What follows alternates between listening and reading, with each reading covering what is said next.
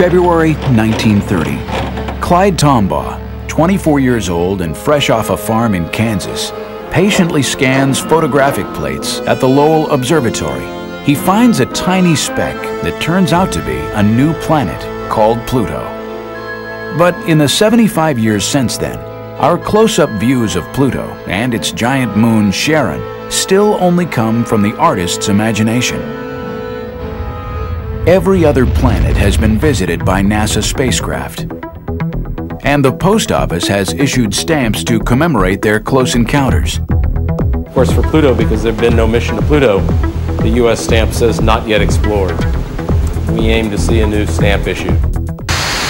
We have ignition and liftoff of NASA's New Horizons spacecraft on a decade-long voyage to visit the planet Pluto and then beyond. January 19th, 2006. NASA's New Horizons mission to Pluto successfully lifts off from Cape Canaveral, traveling faster than any previous spacecraft. In just 9 hours, New Horizons passes the orbit of the Moon and begins a 9-year voyage to Pluto. February 28, 2007. The spacecraft zooms past the giant planet Jupiter, getting a 9,000-mile-per-hour gravity assist and cutting 2 years off its journey.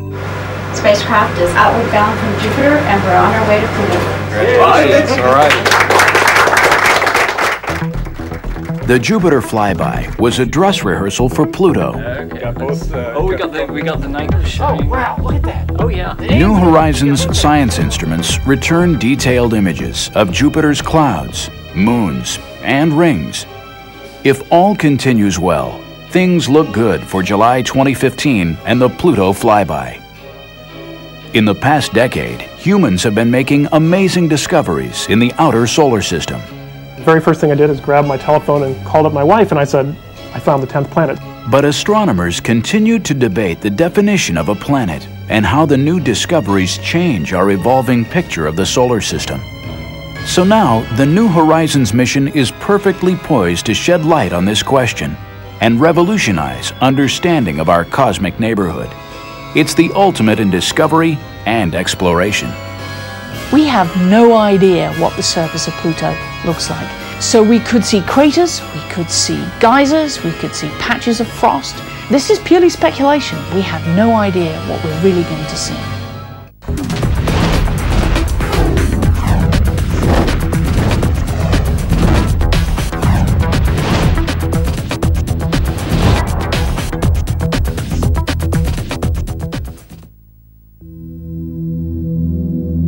Late 2005, the long journey begins. Cape Canaveral, Florida, NASA's Kennedy Space Center. In the Kennedy clean room, the New Horizons spacecraft takes its first short flights. It's just over 2 meters, about 7 feet from the tip of its high-gain antenna to where it joins the rocket, about the size of a grand piano. Fully loaded with fuel, it weighs 1,000 pounds. Not very large or heavy for a planned journey of almost 20 years. The main difficulty about going to Pluto is that it's so far away. The Earth is almost 100 million miles away from the Sun. Pluto is 30 times that far, 3 billion miles away. To get to Pluto in our lifetimes means it has to go very fast. Its average speed is more than 10 miles per second. And to do that, it had to be light. One of the unique things about New Horizons is that we built a very light spacecraft and bought a very large launch vehicle. And the combination is ferocious. It gives us a very high flyout speed because we have a very long way to go. Sprinting away from Earth on launch day, New Horizons crossed the orbit of the Moon in just 9 hours. Apollo took 3 days. The spacecraft reached Jupiter in 13 months. Galileo took 6 years. But even traveling more than 50,000 miles per hour, it will still be 2015 before New Horizons reaches Pluto and Charon. So it's not that we're dawdling, we have a long way to go. Why send a spacecraft on such a long and difficult journey into such a challenging environment? For the science team, it's a voyage back in time to see, close up, evidence of how solar systems form from clouds of gas and dust, and how Earth and all the planets were born. We're going to learn about how planets are built. because what Pluto is a planetary embryo, an object that's partially formed as a large planet, a stage in planetary formation that the Earth went through, that Mars went through, that all the larger planets had to pass through this size scale. But here we see an object that didn't get any further in the case of Pluto. The National Academy of Sciences rated this mission to Pluto and beyond the most important planetary mission of the decade. That's because New Horizons could rewrite everything we know about the planets of our solar system. And if you think about the solar system, the so-called terrestrial planets, they're rocky objects in the inner solar system, Mercury, Venus, Earth, and Mars, have a lot of similarities. Then you step out a little bit further and you get into what are called the gas giant planets. These are huge objects which are dominated by large amounts of molecular hydrogen and helium gas. And that's Jupiter, Saturn, Uranus, and Neptune. And that was it. We sort of stopped there. And then there was the little misfit Pluto at the outer edge of the solar system. Poor little Pluto, all on its own. Then in the 1990s came a series of discoveries that changed everything. Researchers found more and more icy objects in a massive region of the outer solar system known as the Kuiper belt. And once we discovered the Kuiper belt, everything sort of fell into place. The understanding that in fact Pluto and Charon are members of this other class of objects called the ice dwarfs. And in fact, we think that these ice dwarfs are the most populous class of planetary body in our entire solar system. That tells us, from that respect, Pluto's not special. It's got lots of company out there. Ice dwarfs aren't just far out there. In the early days, 4 billion years ago, they may have had a role in shaping Earth and bringing our planet the materials of which we're made. The collisions within the Kuiper belt produce the short period comets, which then fall in towards the sun and bombard the Earth, sometimes bringing some of that raw material from which life formed and some of the water that's on the surface of the Earth. This information about the Earth's birth isn't available anywhere else. So the key part of that big puzzle of how the solar system formed will come from looking at Pluto, understanding its nature, what it will imply about its formation, how it came to be, and everything about it.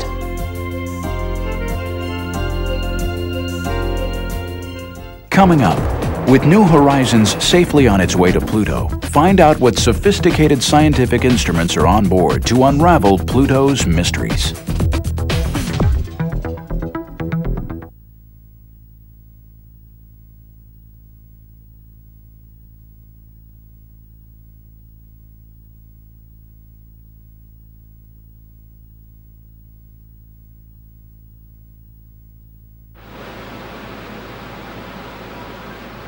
For this first ever trip to Pluto, the science team wants to find out the basics. What do Pluto and Charon look like? What are they made of, and what kind of atmosphere exists? Their hunch is that all these questions are connected. With Pluto, if you want to understand the atmosphere, you have to understand the surface. If you want to understand the surface composition, you have to understand the geology. If you want to understand the geology, you've got to understand the atmosphere. It's all tied together, and so we have instruments to study every aspect of Pluto. The 7 science instruments on board New Horizons are ingeniously designed. They're small and weigh very little. On average, each uses no more power than a household nightlight, and they're intended to work together seamlessly. We picked names for most of our instruments. We have Rex and Alice and Ralph, and it's just a happy family. The black and white telephoto camera called Lori will be used for navigation in the months before closest approach and to study Pluto's surface. This big barrel is a telescope called LORI, the Long Range Reconnaissance Imager. It's our biggest, most powerful camera in terms of resolution power. The cameras are key. For over 60 years, Pluto remained little more than a dot, as small and dim as a walnut seen from 30 miles away. In the 1990s, even the Hubble Space Telescope showed just a blurry surface. And this true color image is the best we can do with Hubble and advanced computers. Pluto clearly has a varied surface, but whether these are mountains or craters or polar caps remains a mystery. That's where New Horizons wide-angle camera comes in. We want to get up close and personal. Ralph is our main color camera. It's also the camera that's going to take our main global maps of Pluto. We can get in and map at scales of kilometers and sub-kilometers and even down to tens of meters. Football field-sized resolution at Pluto. We're going to be able to, to see things thousands of times more precisely than what we've been able to do with the Hubble Space Telescope. Strangely enough, Pluto's surface seems to have about the same brightness as freshly fallen snow on Earth. It appears so dim only because it's so small and very far away. Equally bizarre, Pluto sometimes behaves more like a comet than a planet. When its eccentric orbit brings it closer to the Sun, the surface heats up and produces a denser atmosphere. Ralph's sister instrument, using a different part of the electromagnetic spectrum, will be studying that. This is the ALICE ultraviolet spectrometer, which will probe the composition of Pluto's atmosphere and also study its surface. It measures light with a shorter wavelength than what you and I see. We fly past Pluto, that's the antenna direction. We're going to turn, so the antenna is pointed back at Pluto, back toward the Sun. And we're going to watch as the Sun passes behind Pluto, and we're going to see the sunlight get absorbed at these ultraviolet wavelengths, and we can tell what the atmosphere is made out of at these different heights. As Pluto approaches and retreats from the Sun, it's thought that there are seasons and weather that resurfaces the planet with fresh, bright ices. Some researchers think this is what creates the light and dark regions, but as yet, no one knows. New Horizons hopes to get to Pluto before winter sets in, and the atmosphere freezes back down to the surface as solid ice. Along its 9-year voyage, New Horizons will also be collecting some very important samples of dust. What's the big deal about dust? We have dust everywhere. Dust in your house, dust outside, dust all out the solar system.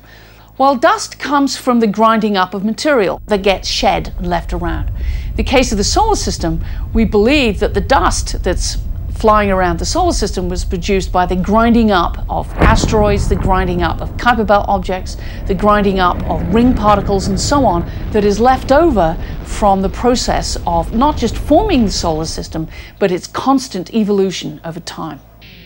So the last of the 7 instruments is a special dust counter. But this instrument comes from a very surprising source. Every part, from logo to detectors, was designed entirely by college students. Its job is to profile the density of dust particles all the way across the solar system for the first time. But the real breakthrough of this instrument, it's the first time that students have been able to build a flight quality instrument on their own and fly it on a mission to a planet. The students documented their project in behind-the-scenes home videos. Our final instrument will have 12 of these dust detectors all lined up on a panel about 0.1 meters squared.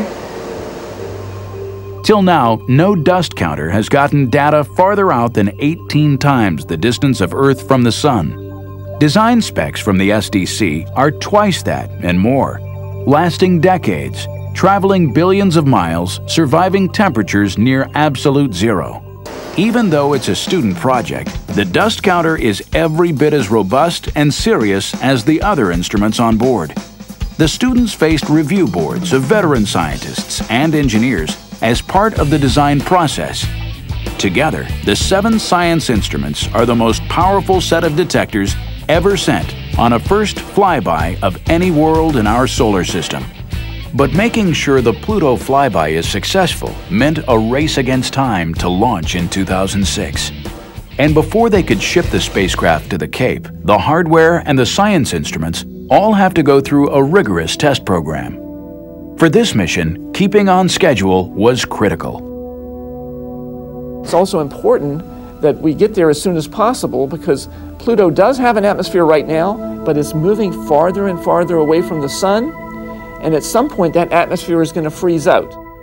Although meeting the target launch date is critical, so is making sure that all the hardware works together like a finely tuned machine. One builds a spacecraft, you build the individual boxes and instruments first, and they go through their own tests, both functionally and then environmental tests. And that's sort of equivalent to the members of an orchestra, each tuning up. But once you build it as a spacecraft, once you've assembled it, then you're playing the symphony. And that's what we've been doing. We've been testing it as a system. And then we test it again, and then we tested about 5 more times. Once we launch this, we can't go after it with a screwdriver. We can't go fix anything that isn't working. And the test program, the full-up test program, is more than a year long. A big part of the testing that gives us confidence that it's going to work in flight is the environmental testing. So we put it into an environment that's pretty much exactly like it's going to see on its way to Pluto and at Pluto. That includes a thermal vacuum tank where we put it in this big tank, we pump all the air out, it's in a vacuum just in space, then we heat it up and we cool it down just as it's going to see when it's actually in flight. And it's not just the extreme cold that engineers test for. The launch itself puts huge stresses on the spacecraft. These rockets, they're gigantic. They shake a lot. If you've ever seen a paint shaker at a hardware store where it mixes the colors into the paint, that's exactly what the spacecraft is going to go through during launch. One of the things we do is we put the whole spacecraft on a gigantic vibration table, a paint shaker, and shake it. And then test it after that, and shake it again and test it again. Test phases at APL and Goddard have been very intense. We're running a 7-day-a-week, 3-shift-per-day operation. Nothing was easy. Even getting to Andrews Air Force Base meant fighting traffic. Leaving home for Cape Canaveral and the final critical months before launch, the engineers in charge were a little nervous. This is definitely high on the stress level curve. Getting the spacecraft moved from Columbia, Maryland, all the way down to the Cape is pretty tough. Like packing for a long trip, everything you need must come along. Test equipment, spares, tools. Everything we're doing is the last time we do it. We want to make sure every bolt is exactly tightened, fastened correctly, everything's been assembled, tested, the records are kept properly because there's no going back. This is a flight build. Saturday, December 17th, 2005. Spacecraft and third stage in its closed-up fairing, like a giant fragile egg, are placed on top of a huge transporter. With 9 axles and 81 wheels, it's able to raise and lower itself to roll over bumps and up and down slopes without tilting the cargo. Working round the clock, they arrive at Pad 41 before dawn.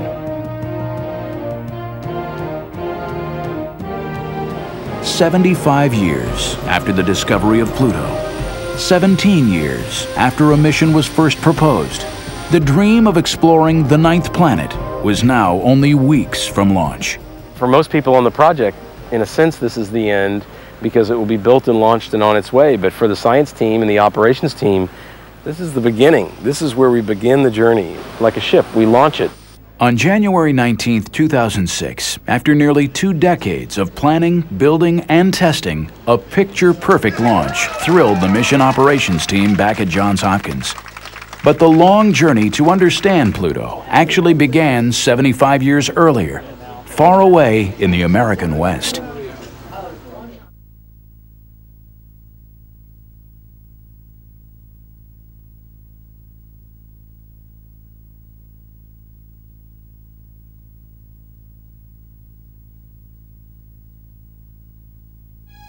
The story of Pluto's discovery begins here, Flagstaff, Arizona, the Lowell Observatory.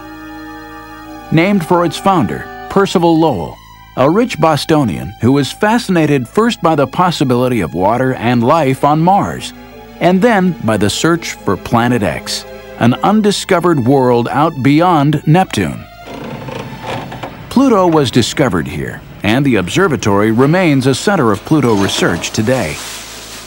Astronomer Mark Bowie personifies the ingenuity and persistence it takes to study Pluto.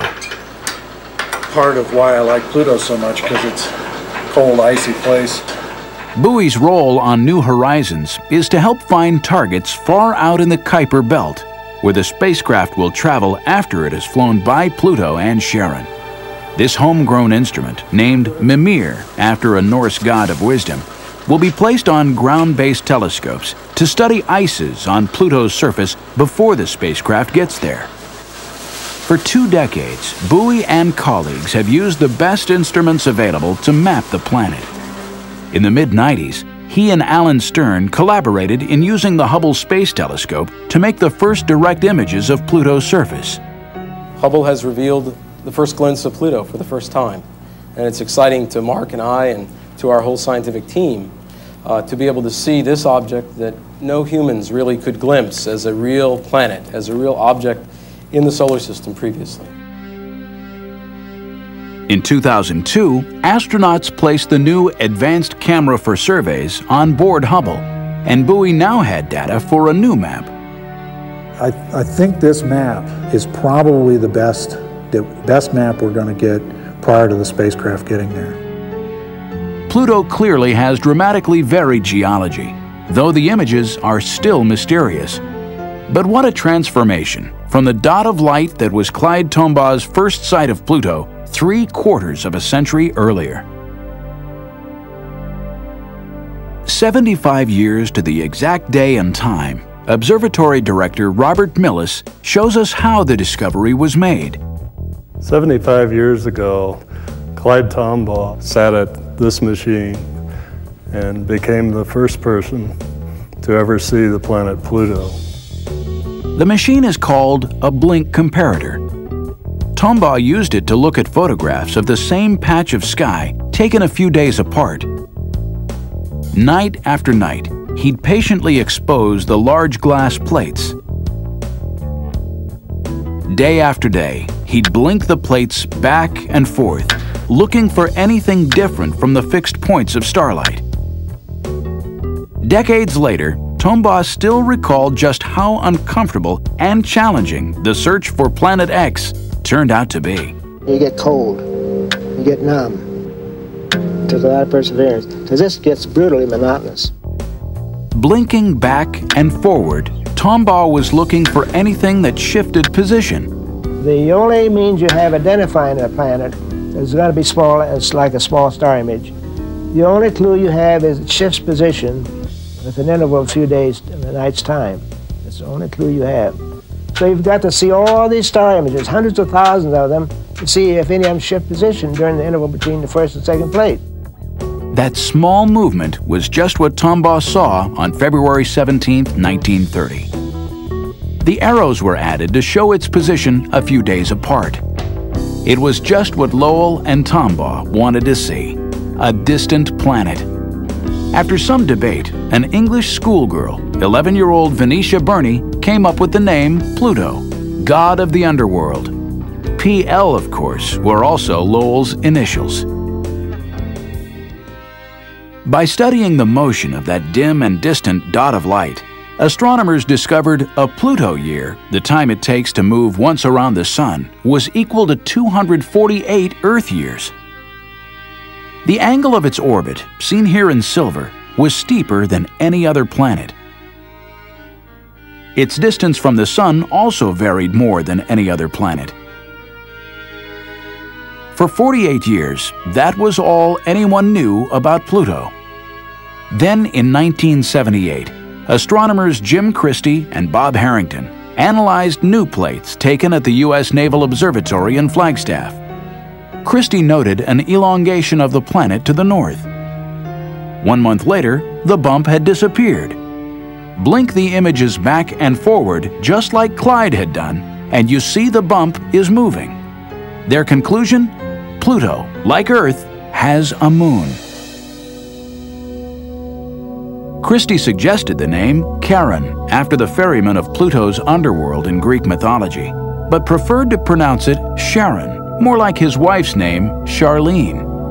From the motions of Pluto and Charon, astronomers could work out that the moon was almost half the size of its planet, so large that both objects spin around a central point, their mutual center of gravity, outside Pluto. Pluto and Charon were the first binary planet known in our solar system. Using the basic physics of their orbits and their distance from each other, astronomers were able to calculate their mass and size. Pluto was smaller than our moon, about 1,500 miles in diameter, and had only 1/10 of its mass. Pluto and Charon together would barely stretch across the continental United States. From its size and orbit, astronomers estimated that Pluto is perhaps half rock and half ice. That makes it one of the largest of a whole new class of objects, the ice dwarfs, living out in what's known as the Kuiper belt. This region is named for Gerhard Kuiper, a leading mid-20th century planetary astronomer. Kuiper suggested that the solar system didn't end with Neptune and Pluto, but that there should be a disk or belt of other worlds somewhere way out there. In 1992, from a mountaintop in Hawaii, David Jewett and Jane Liu found the first Kuiper belt object. They were using new and highly sensitive CCDs, like the sensors in a modern digital camera. But their technique was essentially an updated version of Tombaugh's work. Take carefully registered images of a patch of sky and see if anything moves against the distant stars. This one, QB1, did just that. Jewett and Liu had found the first Kuiper belt object. It was just a few hundred kilometers across, about the size of an asteroid. In 2002, Caltech astronomer Mike Brown and colleagues found a Kuiper belt object half the size of Pluto. In 2004, Sedna, another world, 3/4 the size of Pluto. Brown kept on looking, using computers to do the work of Tombaugh's blink comparator. We do exactly the same thing. Clyde Tombaugh is the one who basically figured out the system for finding these things, but we do it all by computer instead. These are 3 images in a row that are blinking on the screen, just like Clyde Tombaugh would blink. On the morning of January 5th, 2005, I was looking at these very images, and I clicked the button saying this one's no good, and I suddenly see this object here very clearly moving across the frame in dead center. And this is the one where I almost literally fell out of my chair, because it's perhaps it's close to being the brightest object we'd ever seen out there, and it's also moving extremely slowly. Slow means it's far away. Slow and bright means it's really big.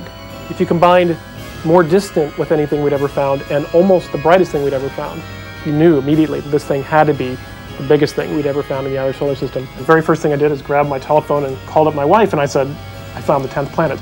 2003 UB313, the random name assigned by Brown's computer, was 25% larger than Pluto. Until an official name was chosen, Brown came up with a temporary nickname, commemorating Percival Lowell's search for Planet X.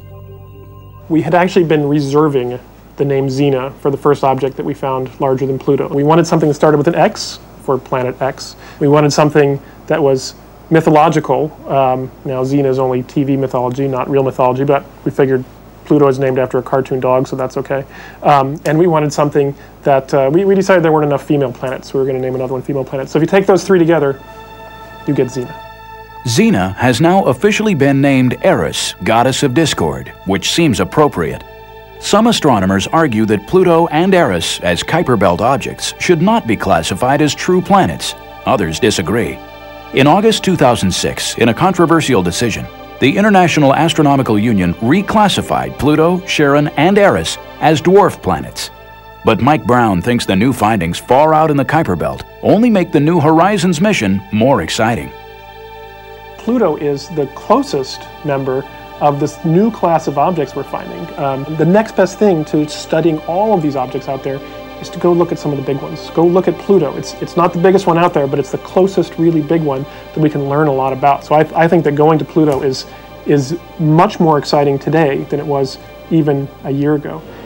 In 2005, Hal Weaver and Alan Stern used the Hubble for another close-up look at Pluto and Charon. We want to know everything that could possibly be along our path as we're going through the Pluto-Charon system. The result was an historic and astonishing discovery. This was just incredible. In fact, it was so incredible we almost didn't believe it at first. They saw 2 small, dim moons where only Charon had been known before. It would double the excitement of the close encounter. We get 4 for the price of 2. You know, instead of having just Pluto and Charon, we now have another couple of exciting moons to investigate. Pluto is an even more interesting place than we imagined. Mark Bowie went back and confirmed the discovery by reanalyzing previous images. He made this true color portrait of Pluto and Charon with the newest moons, Nix and Hydra. New Horizons will speed through the Pluto system in less than a day. To maximize success, the mission would use flying by Jupiter, the largest planet in our solar system, as a dress rehearsal for encountering the smallest. Early 2007, engineers and scientists got ready.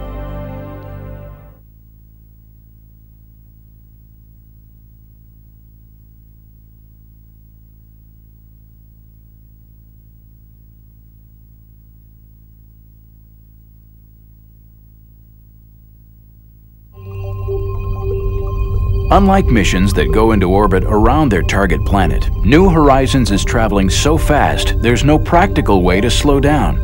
After a 9-year trip, closest approach to Pluto and Charon will flash by in less than a day. This is going to be incredibly nerve-wracking. As we do the encounter, we get one shot at flying by Pluto.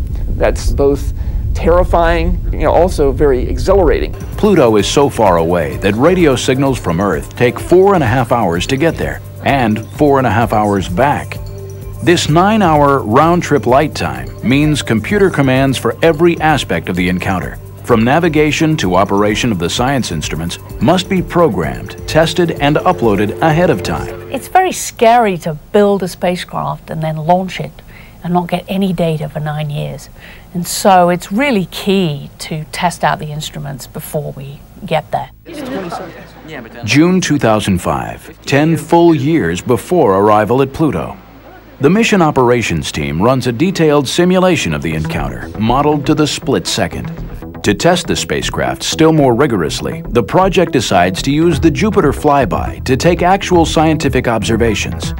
They'd look at the volcanic moon Io. They'd study Jupiter's cloudy surface and aurora. This will be a wonderful dress rehearsal for the whole process of putting together a complicated sequence.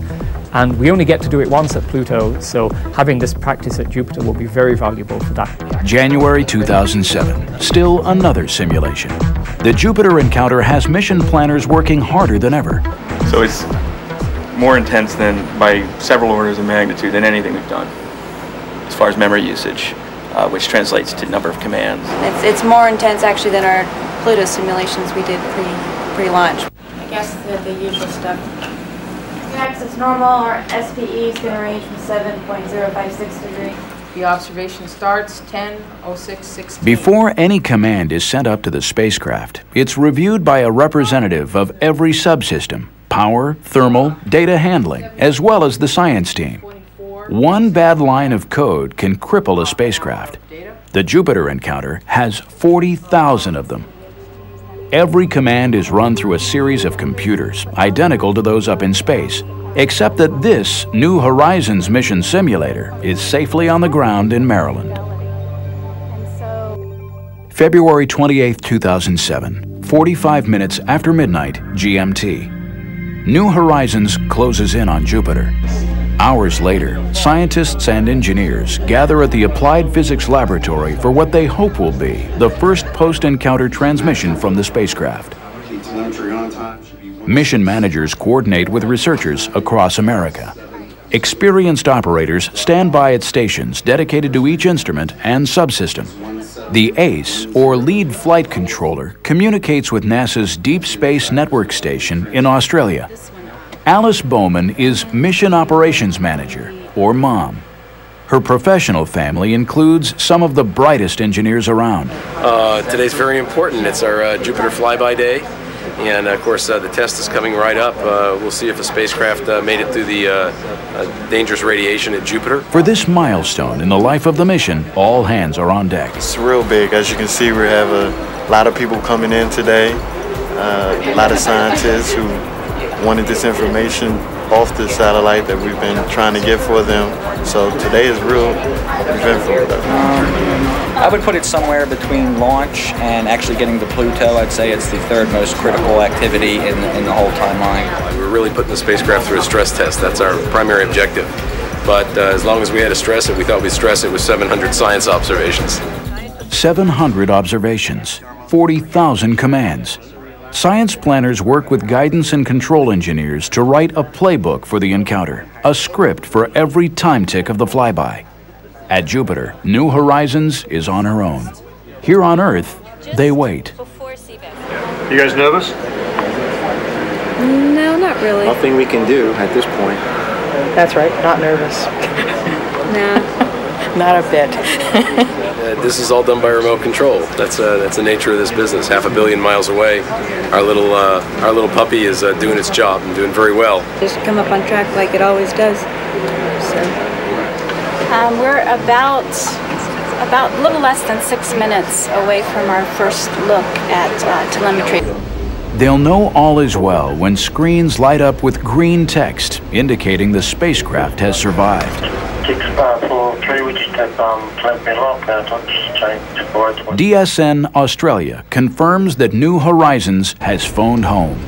Pluto Ace. Go ahead, Pluto Ace. Yes, we're now receiving telemetry and we're locked. RF mom on Pluto 1. Status check. RF is green. PI, this is mom on Pluto 1. Spacecraft telemetry for all subsystems is nominal. Spacecraft is outward bound from Jupiter, and we're on our way to Pluto. Congratulations. All right.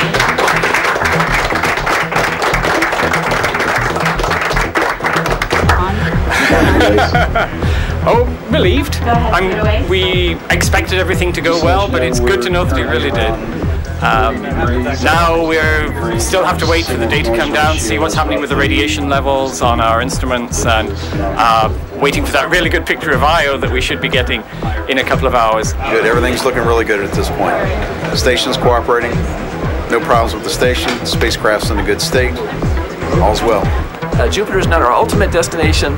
It's very nice, that we can actually get a lot of great scientific data for free, basically. We get that gravity boost, the most important thing, but after that, just getting that extra science and the extra practice for doing an encounter, which are really hairy. These encounter situations where it's all or nothing. You fly by and you don't return.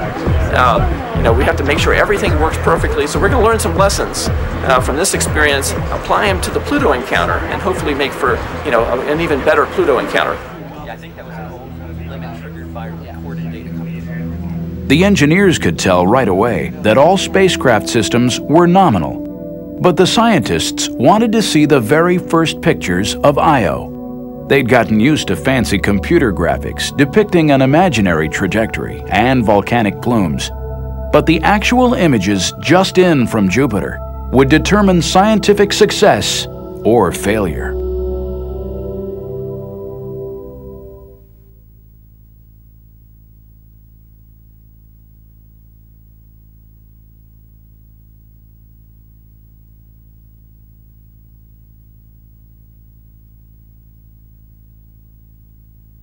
Yeah, this is the highest resolution image of Io with its spectacular plume, we hope. Like Clyde Tombaugh decades earlier, they hoped for discoveries.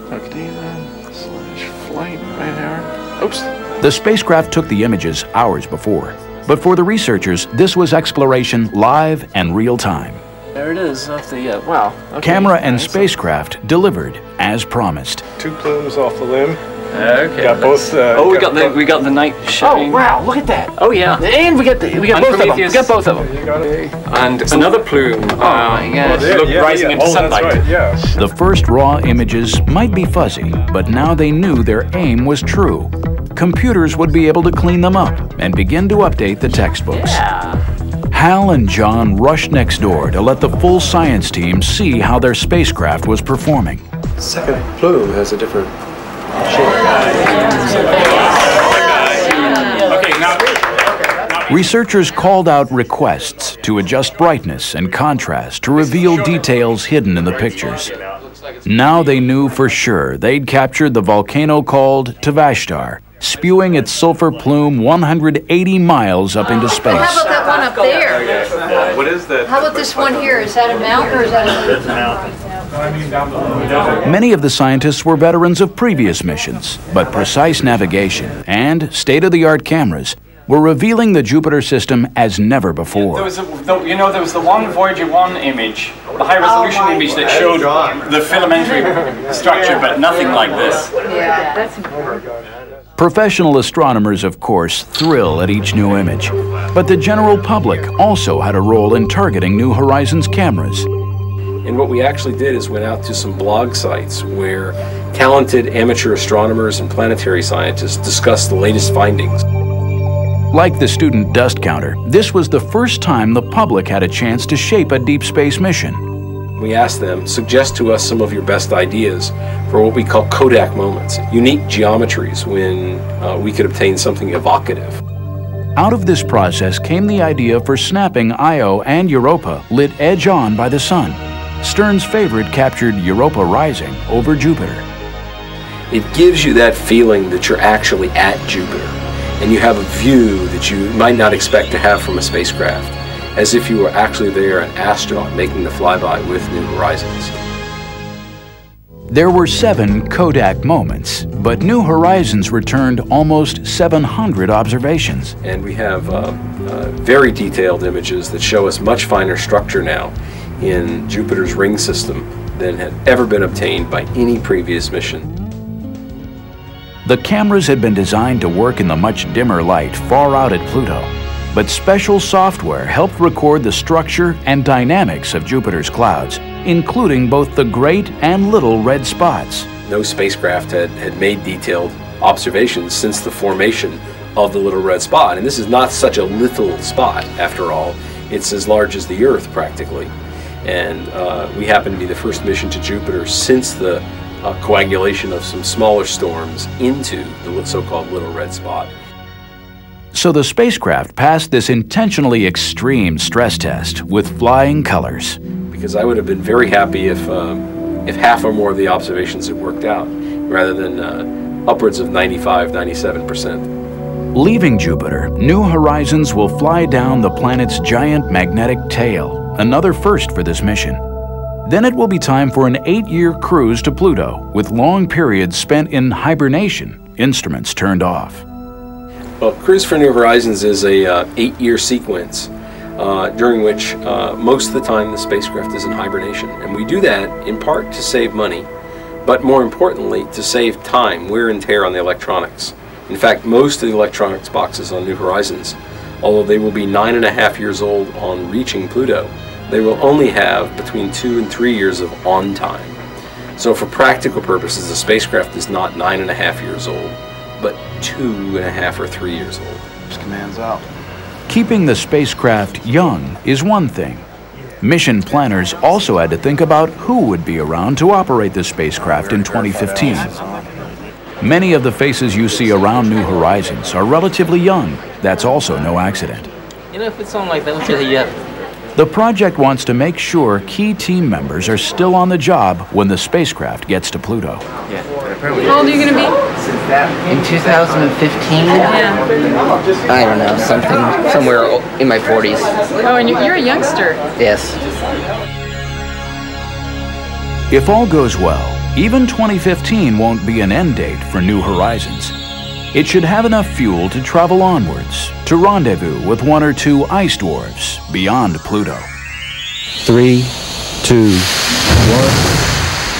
The story of New Horizons may be a tale of high-powered rockets and sophisticated science instruments, but it's also evidence of human persistence, passion, and boundless imagination. It's going to be an almost timeless object, that we're building something that will not only outlast the pyramids, but outlast the mountain ranges of the Earth. This will fly through the galaxy essentially unchanged from the way we build it, and it will be just that way for billions of years, literally. That's a stunning thing to me every time I think about it. New Horizons is not just breakthrough science. It's another milestone in America's vision of space exploration. Humans are explorers. I mean, we're not satisfied just to sit still with the status quo. We want to understand our place in the universe. We want to understand why we're here. Is the Earth unique? Is life unique?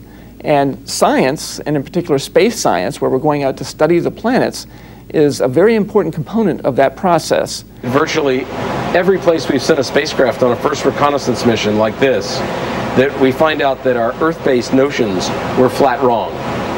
So I'll tell you what we expect, but before anything, what we expect is to be surprised. Exploring the outer solar system, because it's so far, takes a lot of time. We're talking decades rather than a few years. It requires a lot of patience, a lot of dedication, a lot of perseverance, but it's exciting. It's the frontier. It's the place that we know the least about, and yet the rewards could be huge in terms of what it tells us about the origin and evolution of the solar system. And because it's so far, we just want to know what's there. It's curiosity.